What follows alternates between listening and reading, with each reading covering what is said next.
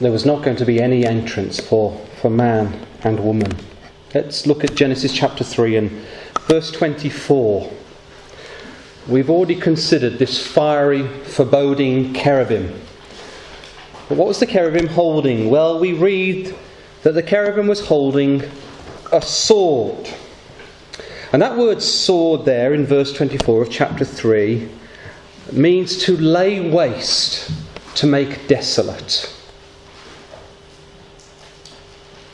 So there was a physical barrier, not only a physical barrier in terms of the cherubim, an expression of God's glory and His majesty at the Easter garden.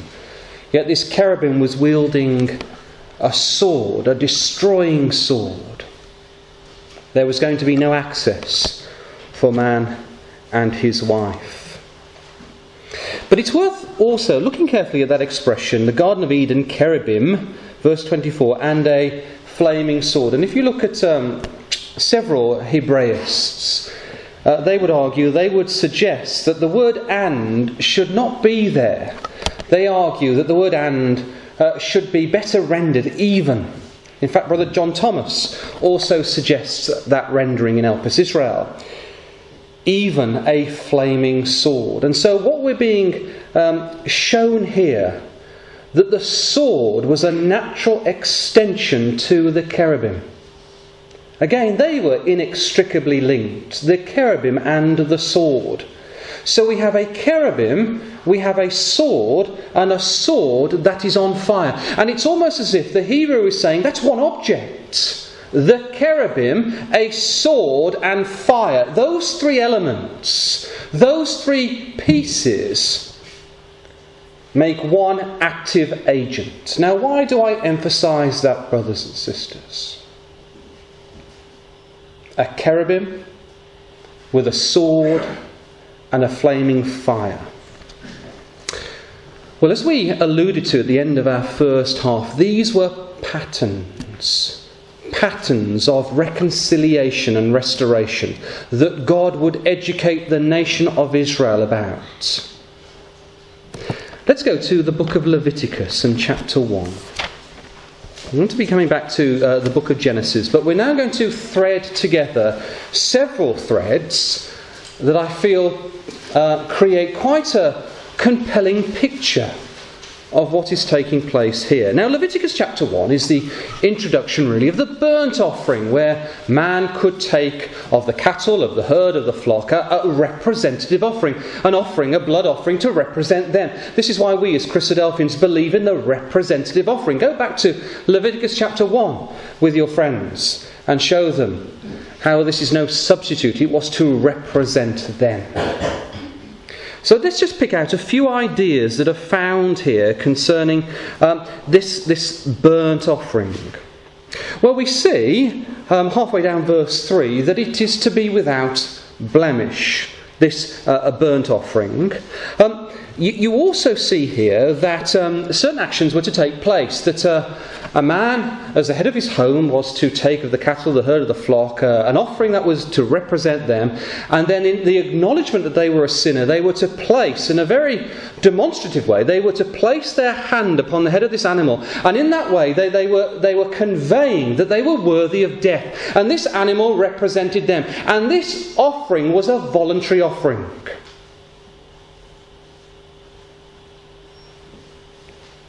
And we know concerning the burnt offering it was unique because it was flayed and it was cut in pieces, and the fat and head and the body, they were all consumed upon the altar. That's why it was a burnt offering to God. As we went through those little details there in Leviticus chapter 1, think of that one picture, a cherubim with an extension of a sword that's on fire. And you turn a few chapters now to chapter 9, and we read of this little detail concerning the burnt offering. Chapter 9 and verse 24. Now when the burnt offering was placed upon the altar, where was the fire, brothers and sisters? Where did the fire come from? Well, was it Aaron and he was lighting some wood under the altar? We see something quite miraculous here about the burnt offering. Chapter 9 and verse 24, and there came a fire out from before the Lord, and consumed upon the altar the burnt offering and the fat, which when all the people saw, they shouted and fell on their faces. And the burnt offering was so important because all was consumed, because the offerer was saying that I give my heart and my soul and my body to the service of God. In many ways, brothers and sisters, it was the most important sacrifice, and these details are unique to the burnt offering, to convey to the offerer the import of what they were about to do. The offering was flayed, skinned, and was burned by a miraculous fire. Now, with those thoughts, do you see in your mind Adam at the east of the garden, of the things that he learnt in the garden, offering a burnt offering to his God?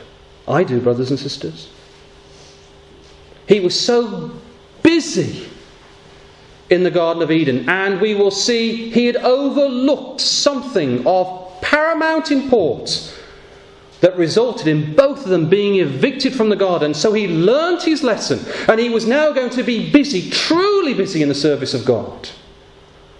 Can you see him then offering a sinless, a blameless offering at the east of the garden, where the cherubim with the sword would flay it and would burn it and consume it, and it was an acceptable sacrifice to God? I can, brothers and sisters. I believe here we see the glimpse of the burnt offering, and Adam was surely going to learn his lesson. How things had so quickly changed in his life. So give that some thought. So what we're saying here, we're seeing a little pattern of God there, the Shekinah glory, or the Shekinah, being placed in the east of the garden. And we're seeing a little pattern that's going to be replicated, is going to be picked up in the Aaronic priesthood, where offerers come to the priest and they offer a burnt offering to God. And we're going to see so many more of these, brothers and sisters. We're going to see that this is an extraordinary pattern to remind the follower of God of what had been lost and what could be, through God's strength, be rediscovered. So we're going to look at a few words now. So come back then to Genesis chapter 3. And when I was preparing these thoughts, it's a really thrilling study to find these words and see how they're so beautifully connected. And then we're going to draw some lessons for ourselves. So come back then to Genesis chapter 3. And we're going to look at that well-known expression there, to keep the way. There was the cherubim, to keep the way. The words are on the overhead here. The Hebrew word is shomar, which means to keep, to guard, to keep watch, to protect, to even save life. So that's what the cherubim was doing, to keep. The idea of protecting, to preserve. But it's also, brothers and sisters, picked up by the priesthood. Let's just pick out a few words here. Come with me now to Numbers chapter 3. And as we go through and we connect these words, try and remember the picture we're trying to build. There's a pattern that was established there in the garden, and the Lord God picks up this pattern and he runs it all the way through Scripture, to remind all of us, brothers and sisters, of what had been lost. Paradise lost and paradise rediscovered. Let's just look at this. So Numbers chapter 3 then, and verse 10. And we're looking at Aaron and his sons here. And thou shalt appoint Aaron and his sons, and they shall wait on their priest's office, and the stranger that cometh nigh shall be put to death. So there's the idea of the priesthood, Aaron and his sons, and they're protecting the tabernacle. No one could have access into the tabernacle. We know that was the sole responsibility of the Levites. Now look at that word wait. Have a look in your margin. Some of you will have the word keep. It's the same word. It's the same word that's used of the cherubim, to keep the way. So here was Aaron and his sons, the priesthoods, the Levites. They were to preserve the way into the tabernacle, because there God dwelt. in the most holy place, beyond the veil. So that's interesting, isn't it, brothers and sisters? There's a theme, there's a pattern, there's a thread. Well, we're going to see a drove of these in a moment. Go over a few chapters to chapter 8. And you might be thinking that we're taking these verses in isolation and it's not supported by further verses. For those of you thinking about that, or thinking that way, be patient. And we're going to look at a collective sum of verses that really make the point. Let's look at these verses very carefully.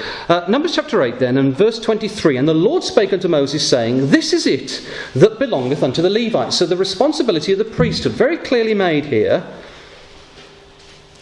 From 20 and 5 years old and upwards, they shall go in to wait upon the service of the tabernacle of the congregation. And from the age of 50 years old, they shall cease waiting upon the service thereof, and shall serve no more, but shall minister with their brethren in the tabernacle of the congregation to keep the charge, and shall do no service. Thus shalt thou do unto the Levites touching their charge. So in those few verses there, we have the responsibility there of the Levites. They were to start to work from 25 years and upwards to the age of 50. Various details are provided there, but look halfway down verse 6. They were to keep the charge. That's the same phrase used in Genesis chapter 3 and verse 24, to keep the way. So from the age of 25 to the age of 50, the responsibility of these Levites was to keep the charge. They were to prevent access into the tabernacle, into the temple, because that was God's abiding place, as God abode, we will see, in the garden. Now you might be thinking, well, Brother Stephen, you've just picked out a few verses here. Let's look at this. I just choose Numbers, the book Numbers here. It's there very faintly, but let's just see in the book of Numbers how that word is used in Genesis 3 verse 24, and see if you can pick out the word keep with your eye.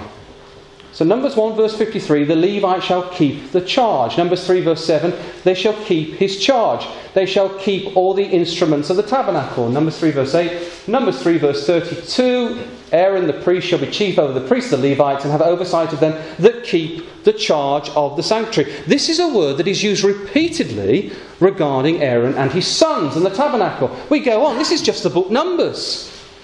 Eleazar the son of Aaron, they shall keep the charge of the sanctuary. Numbers 3 verse 32. Numbers 3 verse 38, keeping the charge of the sanctuary. Keep the charge of number 8. You can see how this is used repeatedly. This is a Levitical expression. Isn't that wonderful? So Moses, when he's writing these words, he would have known what he wrote in Genesis 3 and verse 24, and he chooses through inspiration to use the same word for Aaron and the priests of keeping the charge, a term that's used of the cherubim. Isn't that wonderful? One author, Moses here. He knew what he was doing. Why? Because this is a pattern. Garden of Eden was a pattern. It was going to be a pattern that was going to be seen later in the tabernacle and then later seen in the temple. Well, let's go on.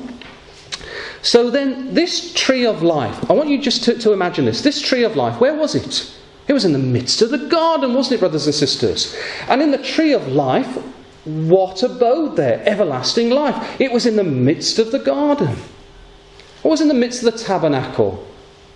It was the most holy place. And what dwelt there? Immortality. God there. The Shekinah glory there dwelling between the cherubim upon the mercy seat. That's interesting, isn't it, brothers and sisters? Well, what's also quite interesting is that the door, we're going to see in a little moment, the door to the Garden of Eden, where was it? It was on the east. And the door accessing the tabernacle, the temple, was to the east. Why? So that when the offerer, recognising their sin with their sin offering early in the morning, with the sun rising on the east, the sun, the natural sun, was on their back, so that they could see with their own eyes the glory of God, and they were not blinded by natural light. So there's another little thread. The east of the garden, the east of the tabernacle. And as you approached the tabernacle and the temple, who were you greeted with? You were greeted by a Levite to take your offering. And where was the cherubim? In the east of the garden. So we've seen three elements associated with this garden, and they're all replicated in the tabernacle and the temple. So that's quite interesting, isn't it, brothers and sisters? Particularly if the exhortation for the offerer, as he goes and he looks upon the tabernacle and he looks upon the temple, we're going to see he's being reminded of the Garden of Eden, I would suggest. Something that had been promised them. You may not have thought about it in that context, the tabernacle and the temple. It was a little replica of the Garden of Eden. And propitiation, a sin offering, atonement, was to take place outside the garden at the east, just as it would with the tabernacle and the temple. Let's look at this cherubim. Come with me to the book of Exodus. So there they were greeted by a cherubim at the east of the garden, and we're going to see that there were many cherubims in the tabernacle and the temple, all reminding the believer, the offerer, the son and daughter of God, of what had been lost. Just going to read a few verses. Well, let's read one verse here. Exodus chapter 26 and verse 31 concerning the tabernacle. And thou shalt make a veil of blue and purple and scarlet and fine twined linen of cunning work with cherubim shall it be made. So there's Moses, and he's been instructed by God. But he's already written Genesis. Don't you think he would be bringing to mind the Garden of Eden, brothers and sisters? Keep a marker in the book of Exodus here, because we're going to come back in a moment. But come with me to 1 Kings chapter 6 concerning the temple here.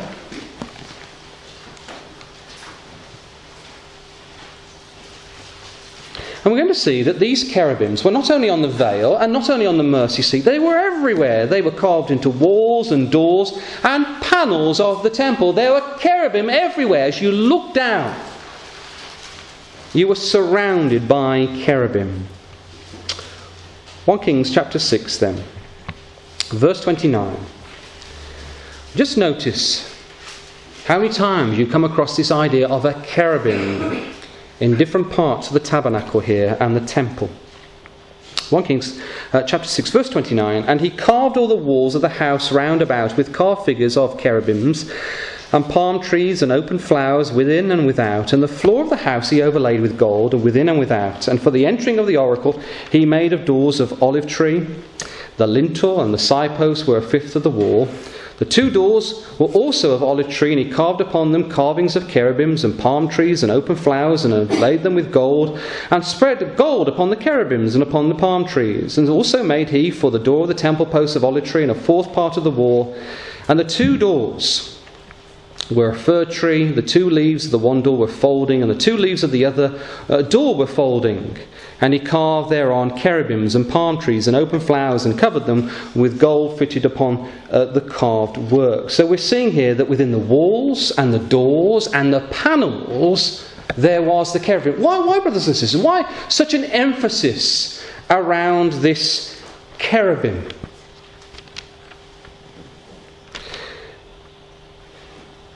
Have a look at... Go back to Exodus chapter 25, sorry. I said that we would go back there. Exodus chapter 25, just to round this little thought off.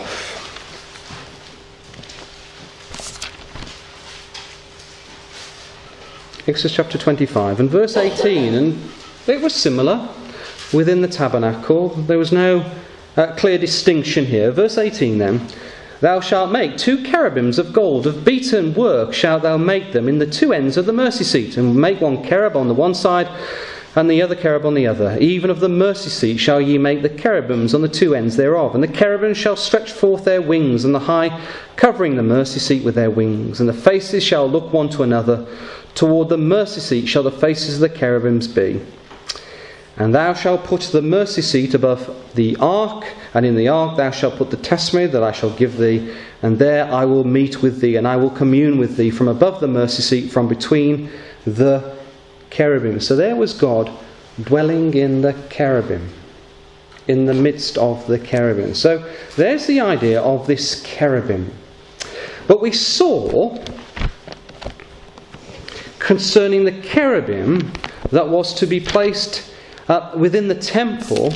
Can you remember concerning its wings, the four wings? It uses the term in chapter 6 and verse 27. No need to go there, but it's the word stretched. These wings were stretched. Those wings within the most holy place. They were stretched. And that word stretched means to entwine as a screen, to fence in, to protect. There's a lovely idea. These wings of the cherubim, we know that God's Shekinah glory dwelt upon the mercy seat, and as it were, the four wings of the cherubim were fencing in God's glory. Where's that idea seen before? Well, the idea was seen in the Garden of Eden with the cherubim and the tree of life in the midst of the garden. There was no access. Those wings were outstretched. They were to protect God's glory and God's presence. So even in the various instruments and vessels and objects that were placed within the tabernacle and the temple, they themselves in isolation were reminding the believer of something that had been lost and could be restored. Can you see that? Not even looking at the tabernacle now, we're looking at an individual cherubim with the outstretched wings of 1 Kings chapter 6. And the lesson is exactly the same. There's a little detail. Come with me to, I know we're moving between Exodus and 1 Kings, but come back to the final time here, to Exodus chapter 25. And have you thought about this, brothers and sisters? The veil. The veil separated the most holy place and the holy place, and it was a thick veil. And in the holy place was the showbread. Do you know another word for the showbread? The showbread was right up against the curtain. Let's see what the showbread is called here. We're only looking at verse 30. Verse 30 then of Exodus chapter 25. And thou shalt set upon the table showbread before me always. Now, have a look in your margin. Some of you may have something like the Revised Version margin says, the presence bread. The presence bread. The idea of the bread right in front of the most holy place. The presence bread. In the Hebrew, it literally means the bread of the faces. What a lovely idea that is. Because the cherubim on this thick veil could be seen within the most holy place. You could look upon the veil in the most holy place and you could see the cherubim. And what we're being told there, that in the holy place, on the other side, as you look to the veil, you could see the cherubim. And so then the showbread was the showbread of the faces of the cherubim. Again reminding the Levites here in the holy place that they are separated from God. This is the showbread, the bread of fellowship. And they're separated from God. The bread of the faces, brothers and sisters. What a lovely expression that is. The word veil in the Hebrew, it literally means a separatrix. Something that separates one from another. That's the idea. That would be the purpose of a veil. Separation. And it comes from the root to break apart. Again, even with the veil itself, you're being told that you are separated from God, and it is a destroying veil. Because if the veil had been removed, then the Levite would perish. Certain privileges were given on the Day of Atonement for only the high priest. But it was a destroying veil. And upon this veil were the cherubim, just as it was a destroying cherubim with a flaming sword at the east of the garden. Can you see that, brothers and sisters? It's the same thread, isn't it? The lesson is exactly the same. God is separated from man, and he is a destroying power. And if we were left with just the law, brothers and sisters, how sad and how disheartening it would be. We thank our God for his Son, the Lord Jesus Christ, who has made all things possible. But these are the lessons. These are the lessons that were being brought out here. Did you notice something else as we read those verses? There's cherubim everywhere. There's cherubim on the veil, there's cherubim on the door, there's cherubim on the carved walls, cherubim everywhere, to remind you of the cherubim in the east of the garden. What else is specifically included within the tabernacle? Did you notice? Well, just look down. Look down from verse 31 and just go all the way down to verse 34. And as we look through these verses, pick out the mention of flowers. Verse 31, at the end of verse 31, you come across the word flowers there. Verse 33, notice almonds, flower, almonds again. Verse 34, almonds and flowers. Right? And what was this? This was the menorah. This was the 7-branch lampstand. This was the light, the only light within the tabernacle. There was no windows in the tabernacle. There was no oil in the lamps. There was the utter darkness. And the things associated here with this light, brothers and sisters and young people, were flowers. And this was seen in the temple. Come with me to 1 Kings chapter 7. Why, brothers and sisters? Why were there so many flowers? Well, when we come to 1 Kings chapter 7, we don't just have almonds and flowers, we have pomegranates.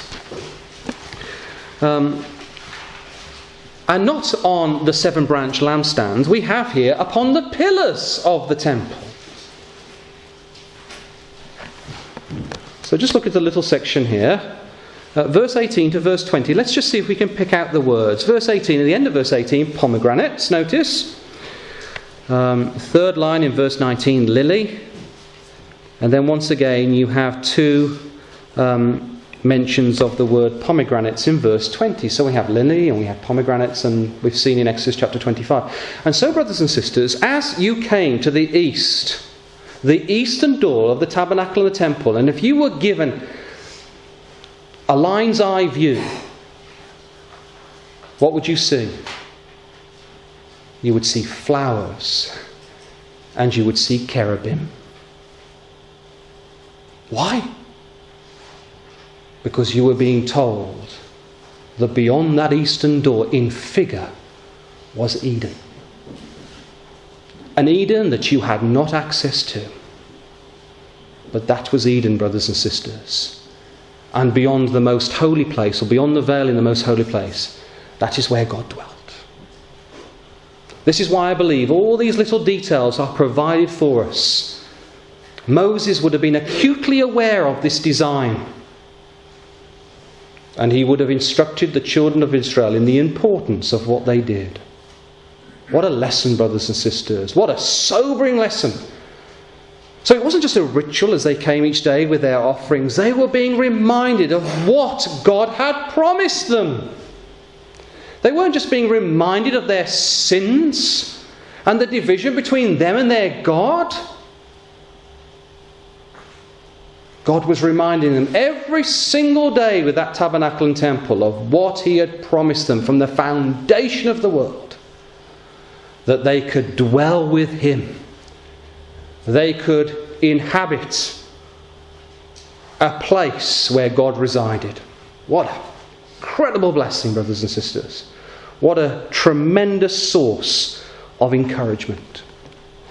Come back to Genesis chapter 2 now.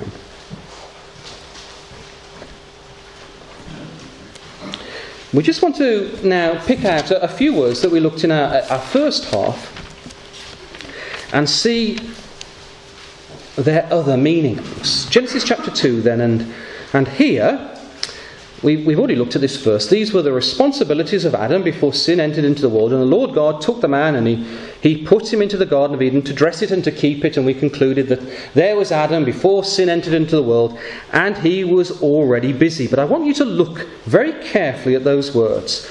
So the first word then, to dress. To dress. And it's the Hebrew word, obad, which means to serve.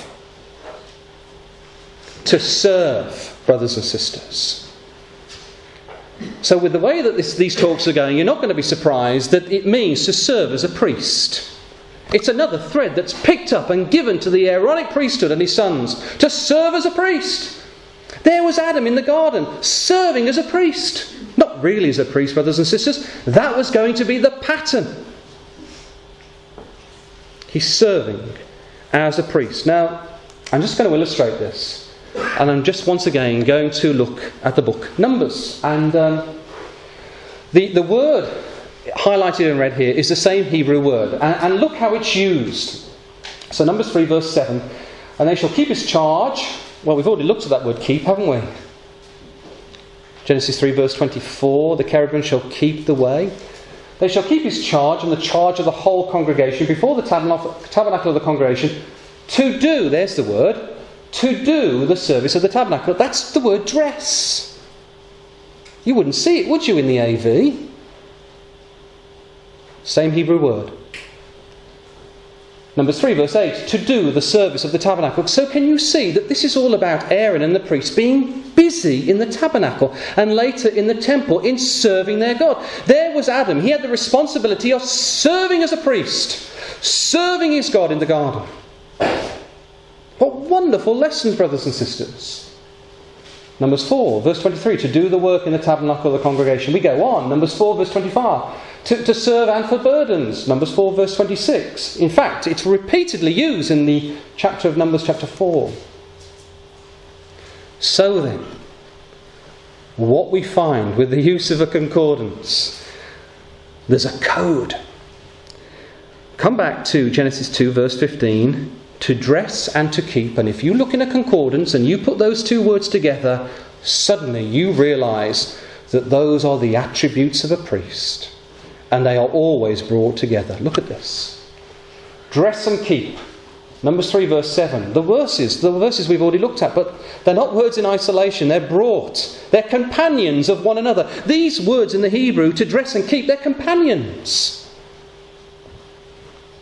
They shall keep his charge and to do the service of the tabernacle. Numbers 3 verse 7. They shall keep all the instruments of the tabernacle and they shall do the service of the tabernacle. Numbers 3 verse 8.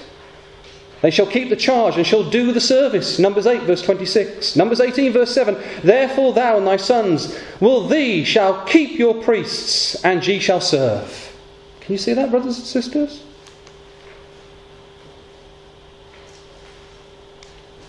Before we look at the overhead. Isn't that wonderful? Another thread picked up. So there was Adam in the garden before sin entered the world. And we think about priesthood and we think about serving God in a particular way, particularly in an Aaronic way, in relation to sin entering into the world. But there, Adam is serving in a particular way before sin entered into the world. That was God's design. He wanted true service from Adam. That wasn't Adam just casual and lazy and just flitting his time, brothers and sisters, in the garden. And one day he's just not with his wife. No, it wasn't supposed to be designed like that.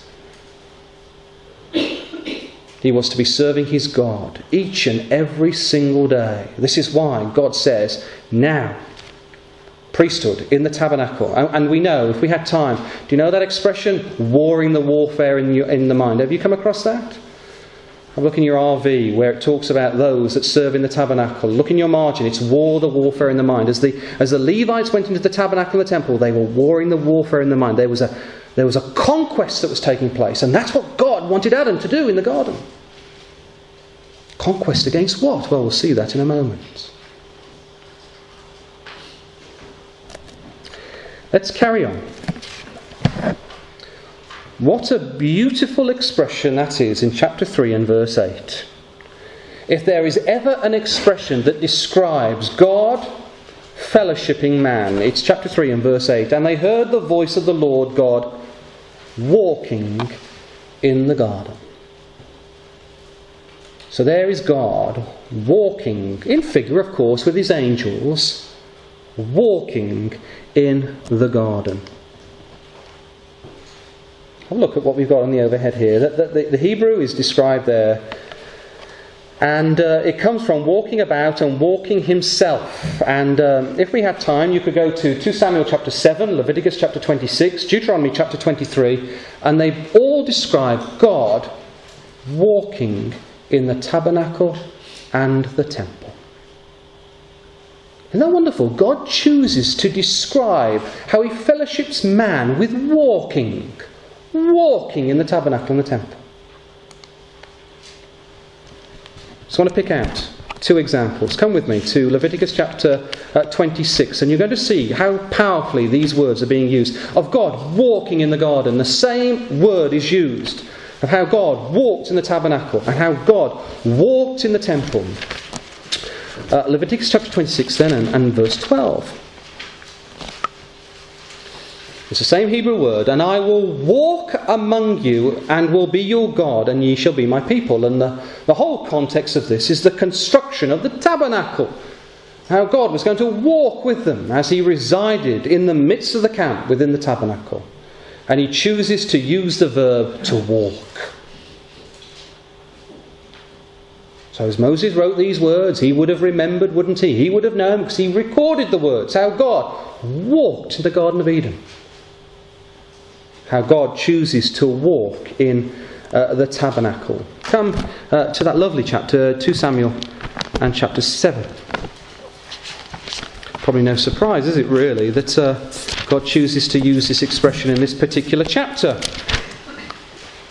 Concerning the promise to David, the Davidic kingdom, the royal seed. 2 Samuel chapter 7, verse 6. Whereas God says, I have not dwelt in any house since the time that I brought up the children of Israel out of Egypt, even to this day, but have walked in a tent and in a tabernacle. So it's made now evidently clear that God walked in a tabernacle and later in a temple. God walked in the garden. There's the thread. Eden restored, brothers and sisters. Well, I do want to pick out a few more details. Come back to Genesis chapter 4. Now, we've already looked at this scene concerning Cain and Abel. Remember how Abel's desire would be towards Cain. Abel's restoration would be subject to his elder brother. But there's a word used in verse 7 that just kind of jumps out of the narrative, and there's no context at all. There's no introduction, is there? Because we're told that the cherubim dwelt in the east of the garden. We're not told at all about a door until we come to Genesis chapter 4 and verse 7. It kind of jumps out, doesn't it? Genesis 4 verse 7. If thou doest well, Cain, shalt thou not be accepted, and if thou doest not well, sin lieth at the door. Now, we know this verse so well. What door? We're not told about a door, are we? We're told about the east of the garden, the cherubim and the flaming sword that protected the way to the tree of life. It was a door. A door. Exodus chapter 12, and the blood upon the lintels and the doorposts. John chapter 10, I am the door. There's a theme. The door. So there was a physical door. Physical door. There was a physical door, brothers and sisters, into the Garden of Eden. How can I be so confident about that? Well, the word door, as you have here, means an opening, a doorway, an entrance. Just want to see, have I got the details here? Yes, I have, sorry. So under bullet point 4, if you look in a concordance and you trace that word door, again, no surprise that it has a Levitical emphasis around the temple and the tabernacle. So we have the door of the tent in Exodus chapter 26, the door of the tabernacle in Exodus chapter 29, the door of the temple in Exodus chapter 8, the door of the east gate of the Lord's house in Ezekiel chapter 10. The door. A door.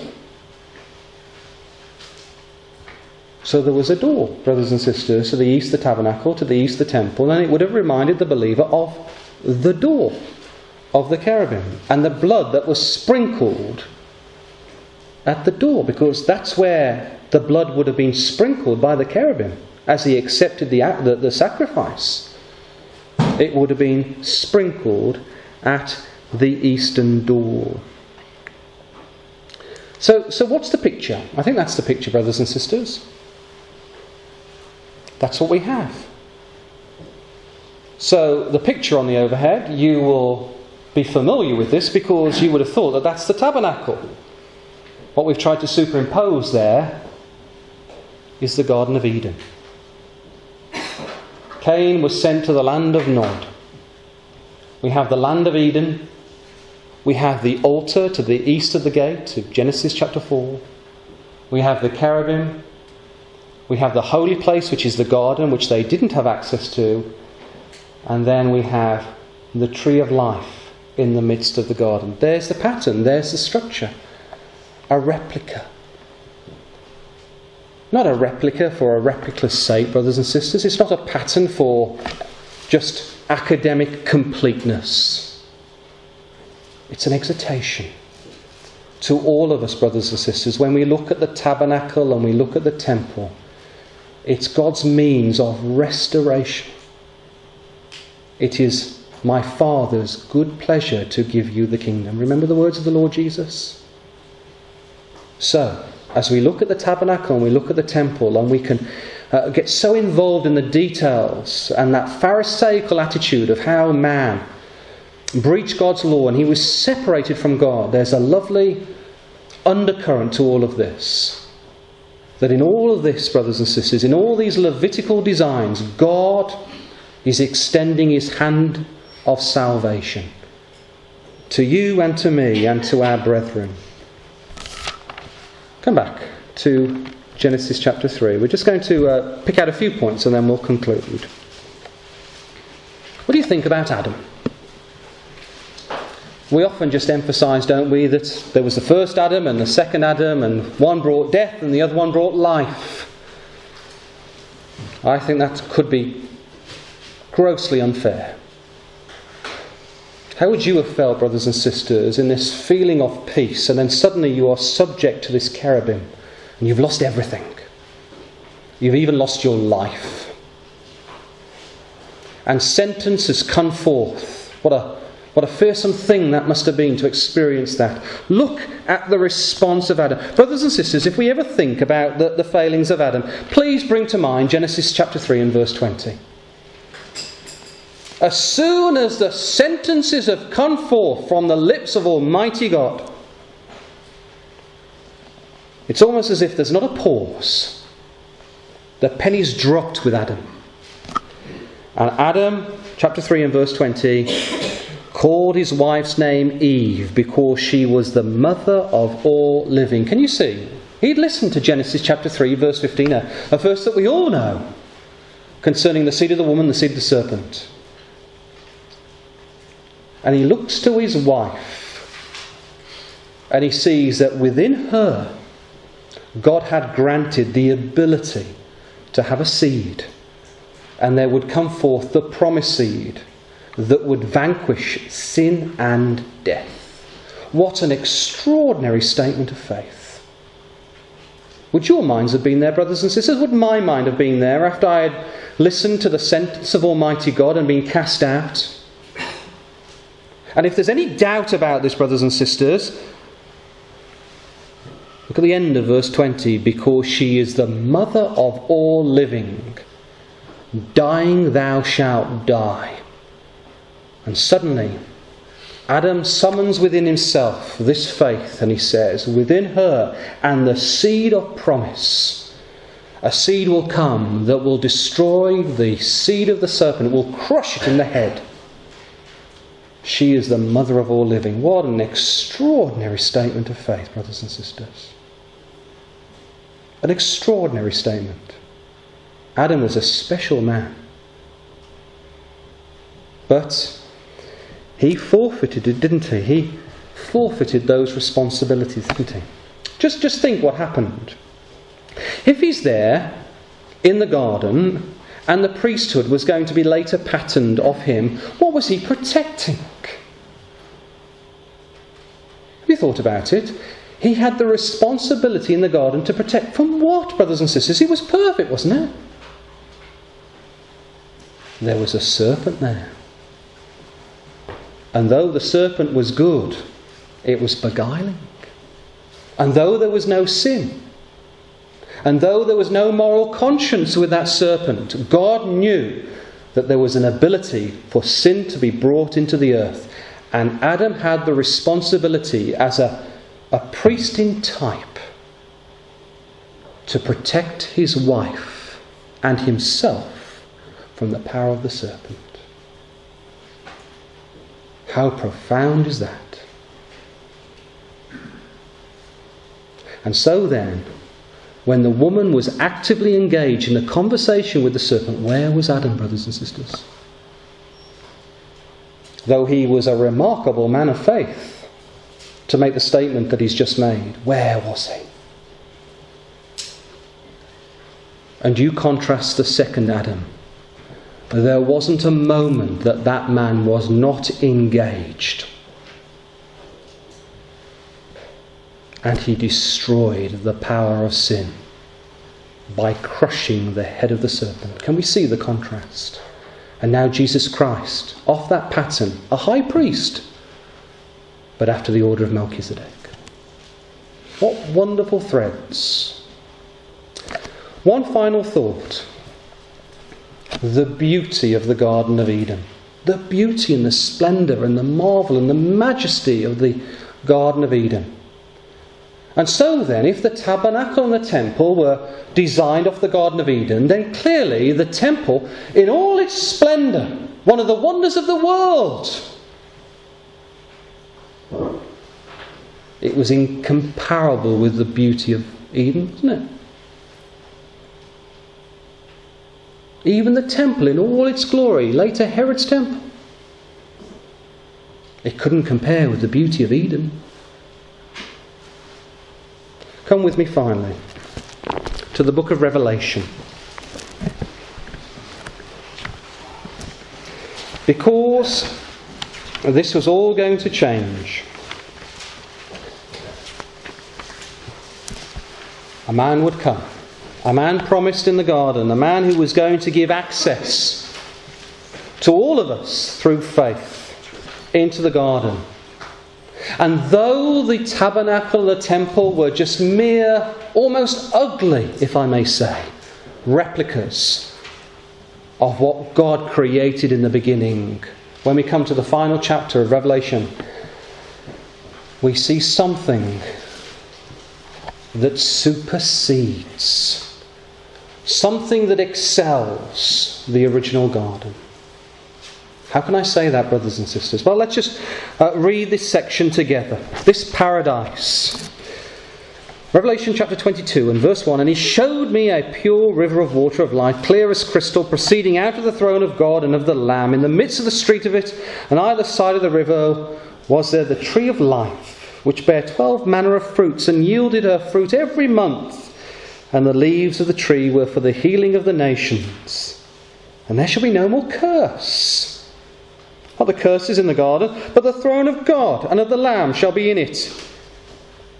And his servants shall serve him. Now, we've quickly gone to Revelation chapter 22. Where is the detail that tells us that this is a garden that supersedes, not like the tabernacle or the temple, this supersedes the original design? For one clue, there's no curse. The Lamb is in the earth, not the Lamb that was shed in the garden, that died and could only evict man from the garden and created this separation between God and man. This is a Lamb that brings followers to God. But there's something else, isn't there? there was the tree of life on either side of the river. Zulon, wood. Brothers and sisters, when we look at the original garden, in all its magnificence, in all its beauty, if I may use this expression, there was merely one tree of life. Just one. And it was in the midst of the garden. Why, brothers and sisters? Why was there only one? Because it spoke of the promised one to come. The single seed. Jesus Christ, there in figure in the midst of the garden. But as Paul tells us, that single seed becomes a multitudinous seed. And brothers and sisters, when we look at Revelation chapter 22 and verse 2, that single tree has become a wood, a multitude that no man can number. And if that's the case, it's excellent, isn't it? It supersedes the Garden of Eden. Isaiah chapter 61 that talks about the trees of righteousness that God will plant by his river. We see ourselves in all these lessons, in this restoration, this process of reconciliation and restoration is now complete. Let's just read finally just a few verses and we'll draw our thoughts to a conclusion. Look at these words. They're words of appeal, aren't they, brothers and sisters? In this little place here this evening. They're words of appeal. What a privilege that we have, that we can serve Almighty God. Verse 7 then. Finally, behold, Jesus says, I come quickly. Blessed is he that keepeth the sayings of the prophecy of this book. Verse 12. And behold, I come quickly, and my reward is with me, to give every man according as his work shall be. I am Alpha and Omega, the beginning and the end, the first and the last. Blessed are they that do his commandments, that they may have right to the tree of life, and may enter in through the gates into the city. Thank you.